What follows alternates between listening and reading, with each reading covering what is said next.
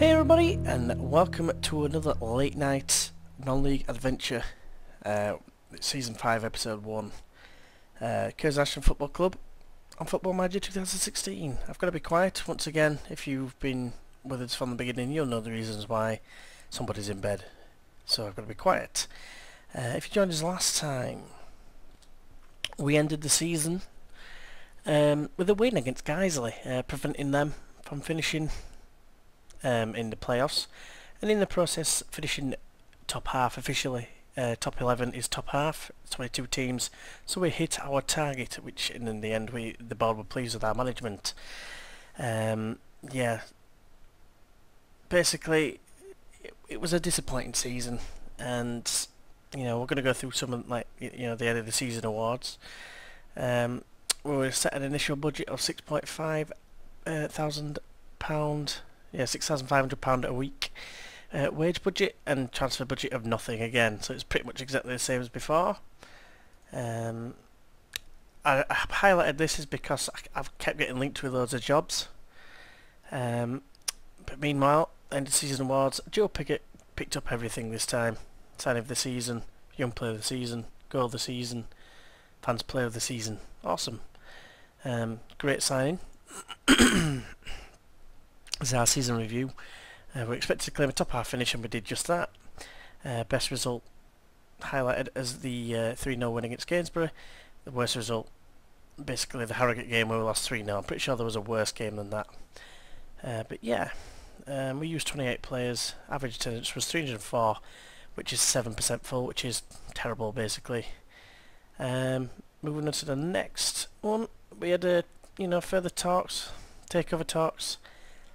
And so we thought there were going to be a breakthrough in the Curzon Ashton talks. Alas, meanwhile Boston won promotion via the playoffs.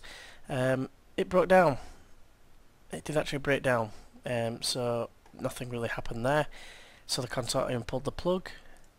Got a personal message from Harry Galloway saying thanks for your patience, blah blah blah. All these players are set to release. So like Matty Downing, who was terrible all season. JJ Hooper, because he won high wages. Most notably Liam Thompson. Too much money a week, £600. Looking to build for next season. And to start this, going into the 1st of June, ball confidence update, it was just secure, which is it's better than stable, but like I said, it's not ideal. FA Cup was won by Manchester City, and the biggest overachievers were Yeovil. Not entirely sure where they finished, but you can see exactly what happened there. And former player Mirza Sejic got the top goal scorer for the competition with 10 goals, which was pretty good. Then this happened. Eastleigh offered us a job, and I was thinking now, I'm not entirely sure what I can achieve now at Curzon Ashton, because we're struggling financially, and we've gone backwards. Couldn't really do anything with that team, so I'm thinking, what can I do? And I thought, well, I'll attend the interview and see what happens. A couple of things that they did want to say when I went was they like to play possession football, play attacking football, make the most of set pieces, and sign high-profile players. They are opposed to basically the same way we played in the last season, which obviously, if I do take this job, I've got to adapt tactically, because I've got to play possession football, and that is what they're wanting to do. That's the main thing they're really wanting. So it was a big decision. So did all the interview, and they hired us. I got headhunted. Yeah, I got the achievement headhunted. So yeah, I took it. It's £700 a week. I don't know if I've got it on here, the actual thing. I don't think I have. And I believe this is the last, I want to say, the last one. I'll have to quickly do that, sorry about this. 27. No, we've got a few more apparently. Yeah, sorry about that. But basically, we're getting paid, I think I'm getting paid £700 a week, which obviously is better than what I was on at Curzon Ashton. Not by much. I believe I was on about £450. But it's still better. And we're in the league above. Eastleigh finished 16th last season. This is what I was showing here. And the year before that, they finished 6th. That was after getting relegated from League 2. So they have actually been in League 2, which does mean that they have been, they are now a professional status. Just looking here, the winners of this particular season: Chelsea won the Premier League once again. Palace, Bournemouth becoming a yo-yo side, up and down, up and down. Yeah, that's basically what happened there. For those that were bothered, Leicester got relegated last season, and they got straight back up, I think.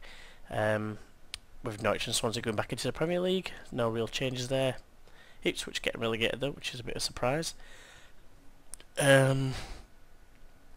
Portsmouth from League 1, so they've gone from League 2 into the Championship now. That's pretty good for them. Up with Millwall and Swindon. Further down, Newport County won League 2. They went up with Leyton Orient, Blackpool and Dagenham and Redbridge. And the Vanarama National League, Barrow and Ebbsfleet, well, Barrow won it, Ebbsfleet joined them. Worth noting, I was tempted to try and apply for this job here, because they are managerless yet again. Bolton, a massive financial turmoil, every season finishing 24th. They now find themselves in the Vanarama National League North, which is not what you'd expect when they're starting the Championship.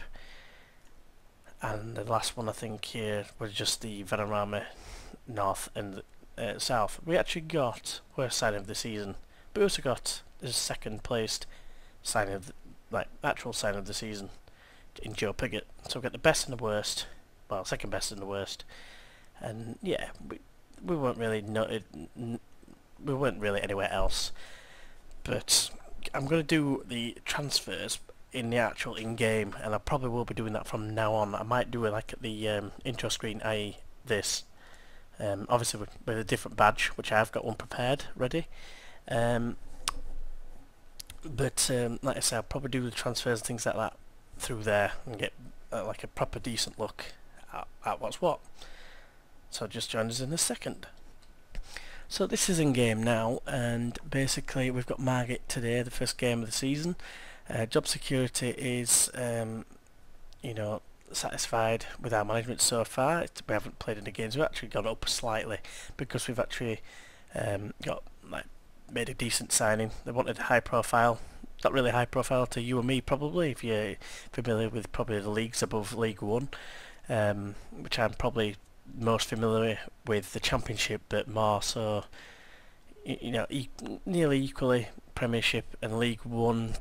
I've got a decent, I like to think I've got a decent knowledge of League 1 as well. League 2, a little bit less so, but I know which teams do well, i.e. Portsmouth's, Plymouth's quite regular in the top 6 or so recently.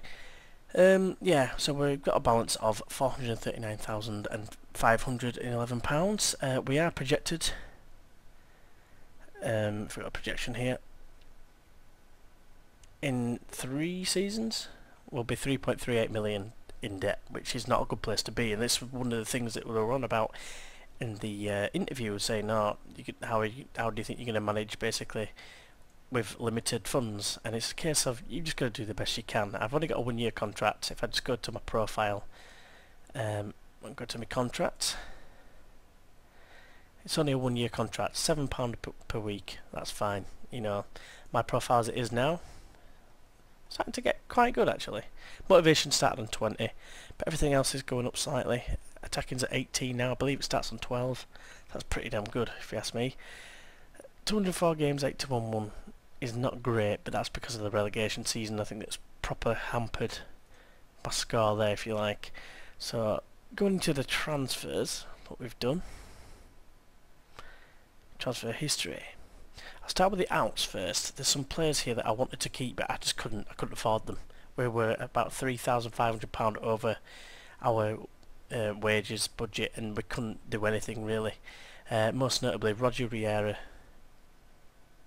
taking a little while. I could attempt to try and sign him back again. He was our best player pretty much at the club, and the guy, he's got an agent, and his agent wanted about £55,000, and we've got no wage budget, sorry, no transfer budget, and we had at that point no wage budget neither to try and compensate the fact that it's got such a high signing on fee or agent fee. I couldn't get out of it, so I've had to let him go, unfortunately, as disappointing as it was, because he does look a very, very good, barring the anticipation, centre-back for this level. Other players I've noted, I'll just highlight them like this. He looks pretty decent, but again, only 2-star, 2.5-star, not great. Again, 2.5-star. They're all the players that didn't really have any current ability that was good enough, really. I decided to let them go. The only one really I wanted to keep was Roger Riera. As you can see there, 4-star, 4.5-star potential. Yeah, all these guys, I let them go. The one player that I left till last was Ollie Norburn, because he was a 3-star player at that point. They seem happy that I've let him go, but he was a decent player. But he was on £1,100 a week, and that was extortionate. So if I just go to... I'm going to go to the squad first, and you can see here the star ratings. The players that stayed here from last season, there's John Maxted, the goalkeeper, Josh Murray, he's a decent looking right back, Bobby Mosley is the captain, he looks pretty decent as well. Oren Jackson stayed from last season, he's only 2-star, but he's got another year on his contract, so I've decided to keep him. Worth noting, if he plays 20 games, he gets an 30 games, he gets an automatic contract extension or something. Same as one of the players I've signed, a goalkeeper, the backup goalkeeper. He's as good as John Maxted, if I'm being completely honest. He's got 20 games, I think it is. It might even be 15. I'm not entirely sure. There's 3 players that will get things, but I've had to rely mainly on loan players and a couple of half decent free transfers. Other players that have stayed from last season, Joe Partington, he looks pretty decent, 3-star. Daniel Galbraith, he looks pretty decent. Who else? Raymond, got him getting tutored by Partington. He looks like he's got decent potential. Mason Duffy's another one that's been here already. Jimmy Spencer as well, good all-round player, just not the quickest. Ethan Collins is one that stayed here from last season, and these other 3 are just youngsters who have been here the last couple of seasons, I'm assuming. Oh, Lewis Dunn. Oh no, he's a new player I've just signed. So I'll go into the transfers now. Transfer history. So started off with the first one, which was Callum Ellerslie, and he's pretty good. Got him on loan from Notts County. He's a fairly quick defender, decent at heading. Marking and tackling needs to be worked on, but he's deemed a 3-star player for this level and 4-star current ability. And the things that did impress me mostly was the anticipation and concentration and decisions. That less so has me a little bit worried. It's going to try and take all the team on, but have to wait and see. But he can actually play as a ball-playing defender, which it strikes me as a very odd for someone who's got passing of 10 and vision of 8. Composure of 9, I suppose. It's decent for a defender, but never mind. This was the goalkeeper. You've already looked at him, signed him on a free. He used to play for Stoke City, so he's not amazing. He's got a little bit of potential. I just thought, oh, backup goalkeeper. The other backup goalkeeper was half the player this guy was, and he was on £500 a week, so I technically calling it like a £150 signing a week. This guy I'm really excited about. Adil Nabi is very quick. Is very well, I'm going to say agile, but it's not really agile. Very good off the ball. Composure is pretty good. Anticipation's good. Finishing 13. Technique's 13. Hasn't really set the world alight in the friendlies, I have to say. Although we've had 3 tricky friendlies like that, I want to say. But he can play false 9, which is the first player at this level I've ever seen at false 9. So I'm really excited to have him. And he used to play for Cambridge, and before that, Delhi. He starts the game at Delhi. He used to play for West Brom, of course. Never making a breakthrough. Next one is Callum Geraldo Martin. Antigua and Barbudan. Oh yeah, Barbados, yeah. Antigua and Barbudan. Winger. I'm going to be playing him as the inside forward. So yeah, I'm very much looking forward to this guy. He places his shots and he shoots from distance. I'm hoping he can be accurate, but he's got some really good stats here. Natural fitness is very good. His pace is good. Determination is very good. Off the ball's good. Passing's even decent. Work rate's good. I'm really excited about this player. He's a 3.5-star player for this level. Should be more than capable of doing things, or doing good things, should I say. At this level, he's only on £650 a week. We've signed him from Luton, where he got released from Luton, and they are now in League One. He's deemed not good enough for that level because he didn't even play a single game. But yes, he originated from Hull, I want to say. It was at Hull to start off with. He was on loan at Barnet and got released. So I'm hoping he can do a job for us on the left hand side. Next in was a loan in Lewis Dunn, who's currently injured for 2 months nearly. He's done alright in the pre-season friendlies, 7.5 average rating, and as you can see here, you can probably see why. Some very good blue stats here, fitness wise. He is very good.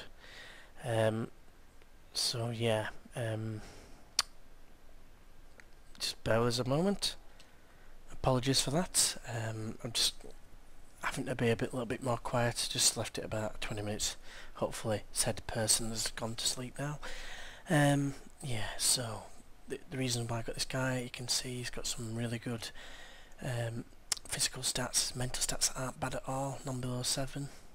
Composure being probably the worst one for that section there. But the key thing is he can play as a box-to-box midfielder, which is how I'm going to be rolling with at least one of the midfielders. So yeah, pretty decent signing. He's on loan from Colchester for this season for nothing. It's what I've had to do for a lot of players. Next we move on to Piers Kerr. Pretty excited about this guy. I couldn't play him in any friendlies for a couple of games because we were playing in the European Under-19s Championship. So he's been playing there, and now he's at Eastleigh. As you can see here why. I mean, mentally he's really good. Off the ball could be better. Some of his physical stats are good, but you know, got a good first touch on him. His passing's good, tackling, marking, and he's going to be a very good defensive midfielder for us. You can see here in comparison to the other players we have in defensive midfield, is pretty good, and he can also play there as well, probably as a box-to-box midfielder if need be, basically. The next person we signed was Jake Hesenthaler. He's the son of, what's his recall now? It's really bugging me. I'm gonna have to check it out. Yeah, Andy Hesenthaler. I remember this guy from years ago when he was like playing for he was playing for Gillingham until like he was about 45 or something. I don't know, it feels like it anyway. It says he's how old? 53. He was still playing like 9 years ago, so he'd been playing till he was like 44, something like that. So it's a ridiculous age to finish. But yeah, Jake Hesenthaler, I've knocked off him by accident. You can see probably again why I've signed him. It's overall, yeah, he's 10, like I'd say 10 out of 20 overall. He's got some below 10, some above, but not massively. But all round, he's like an all round decent player, and he can cover in defensive midfield if needs be. But I'm going to be playing him as a roaming playmaker because it's not that he can play there. It says here, apart from the composure side, which is probably key. I just think he's going to be the most suitable for it in terms of all the other players. Plus, he's got the best passing stat out of all our midfielders. He just plays short, simple passes, and he runs with the ball rarely, which that's what I'm wanting. I want him to just pick it up and start passing it around, spraying it around, and he's been doing quite well in that role. He did start off as a box-to-box for me because he was one of the first midfielders I could actually use besides Dunn in that role, in the box-to-box role. So that's what happened there. Then on loan, Exeter, sorry, I got him from Gillingham, Hesenthaler.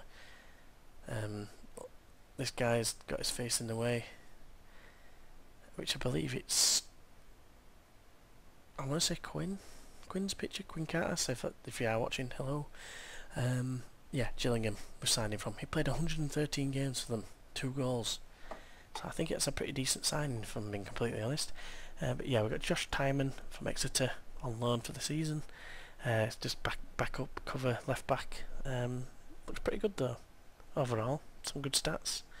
So he's one I'm hoping that's going to do well for us. Teamwork probably a little bit of a poor stat for us. And then finally took a while because we were a bit shy on defensive cover, although he's been injured until recently. We've got Akil Wright on loan from Plymouth. He can cover obviously a few different positions: defensive midfield, centre mid, right back. But as you can see here, is a strong centre back, very determined. His heading, marking, and tackling is very, very good. Mainly 9s, even anticipation's 9. 7 for bravery lets him down maybe a little bit. But yeah, he's going to be more than good enough, I think, for us this season. So yeah, that's where we're at. There's one thing I wanted to check before. Yeah, expectations. Minimum expectation is a team reach the playoffs in the Vanarama National League. We've got to reach the first round of the FA Cup and reach the fourth round of the FA Trophy, and that is with a wage budget of 17,018k per week and no transfer budget. So hopefully we can do something here. Worth noting, we do have Southampton as a parent club, and the only player that we could get is yet another defensive midfielder, which we've got about 4 now, I think. So yeah, we've got 2 there, and we've got 2 other players that can play there. So we've got more than enough cover, so I'm not going to bother, even though it wouldn't cost anything, and he is pretty good, especially tackling. I don't think he's necessarily needed, and I just feel like I'd be wasting the time. Although he's got a lot of pros, but he's only got close signings development. If it was slightest player at any price, no brainer. So into today's game, we're playing Margate, who I believe finished just outside the relegation spots. I'm pretty sure that there is 24 places. Yeah, it's 24 places, so they finished here. So they narrowly avoided relegation. So as a result, we are the favourites for this game. And they're going to play a 3-5-2 or 5-3-2, however you want to look at it. But this is a team I think we're going to start with. We've got Bob Mosley as the captain, Joe Partington's the vice captain. I was tempted to strip one of them and put Hesenthaler because of his 13, determination, leadership, and work rate is 12, and decisions is only 9 though. They're the ones that you really look to for your captain. I'm going to go for Maxted in goal. He's deemed as slightly the better goalkeeper. So we're going to go for him in goal. We're going to go for the back 4 of Murray as a full back on attack.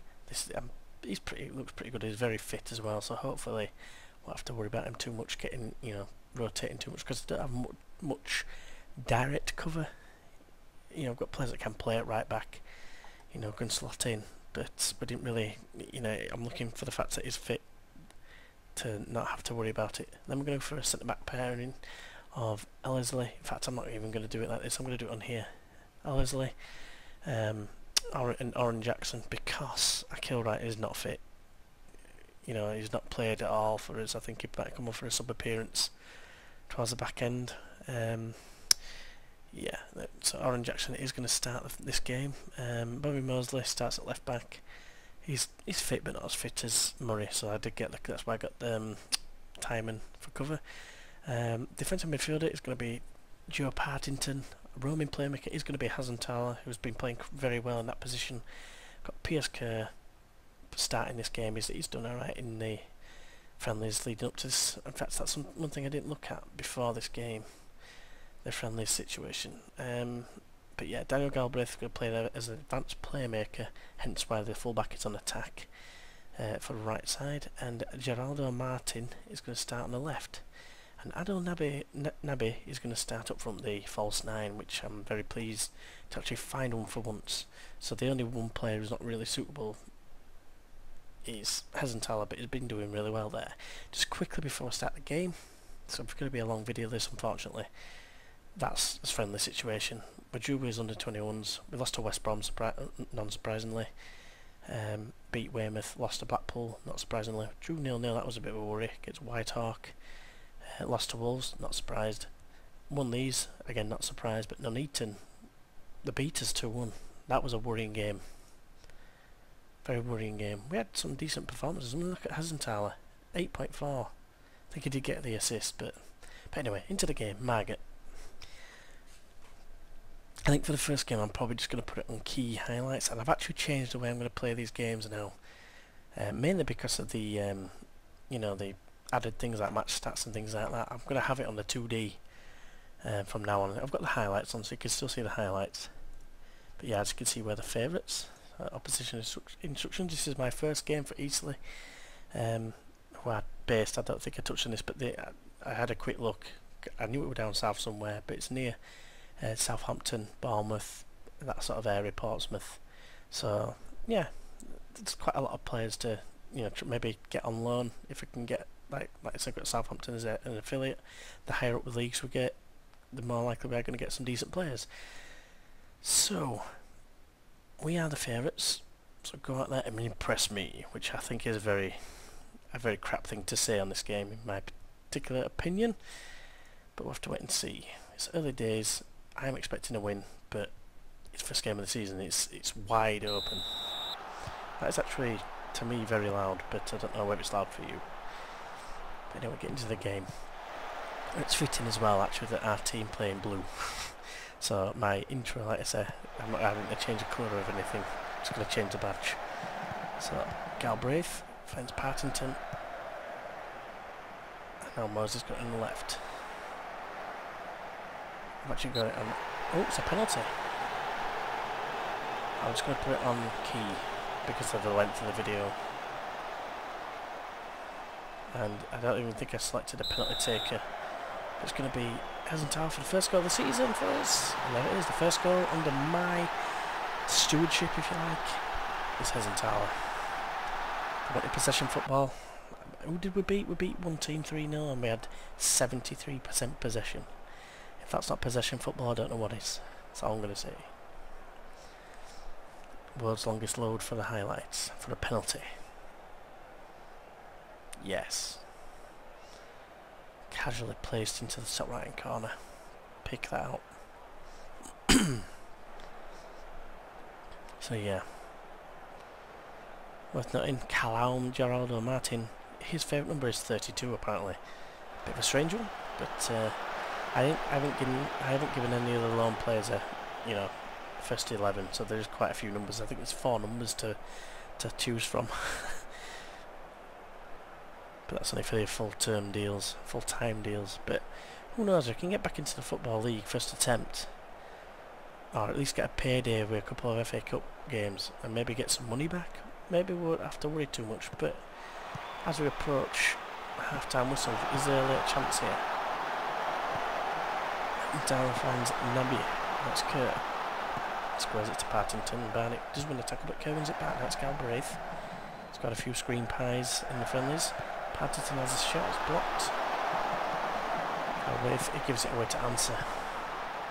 He's going to have the answer for our attack sorts of things, because he's going to set McCormick up. Is that Ross McCormick? No. Looks like it's just going to be the... Oh no, Hesenthaler's let Answer in, and they've scored just before half time. Devastated. Big mistake from Hesenthaler. Gutted. Oh no, it's not Hesenthaler. I'll take that back, it was Galbraith.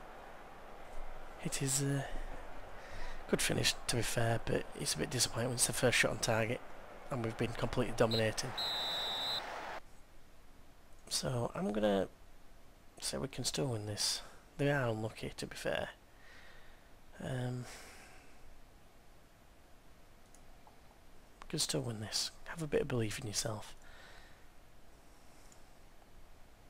Because it was Galbraith, it came off out, but it didn't affect Hesenthaler's performance. But he's a player where it said high profile players sign them. He was kind of classed as one, even though he's only really played at Gillingham. And you know, Gillingham are, you know, not a bad side, but they're not, I wouldn't exactly say they're high profile. But needless to say, I'm happy because it's helped improve my rating within the board. Into the second half we go, and there's been a couple of poor performances, notably these two here, the two centre backs. Was worried about the centre backs' quality for this game. But Murray gets it now in this advanced position. It's probably just going to be a false highlight. Hezentala, that man.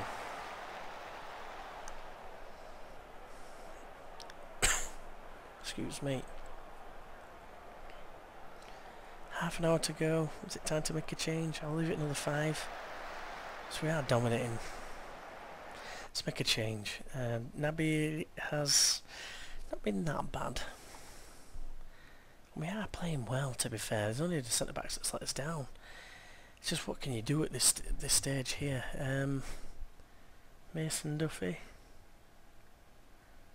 Could put him on the wing, perhaps. He's got decent finishing. I've been trying to play him as a... In fact, Gerardo's not been playing great on his debut, so let's bring Mason on for him.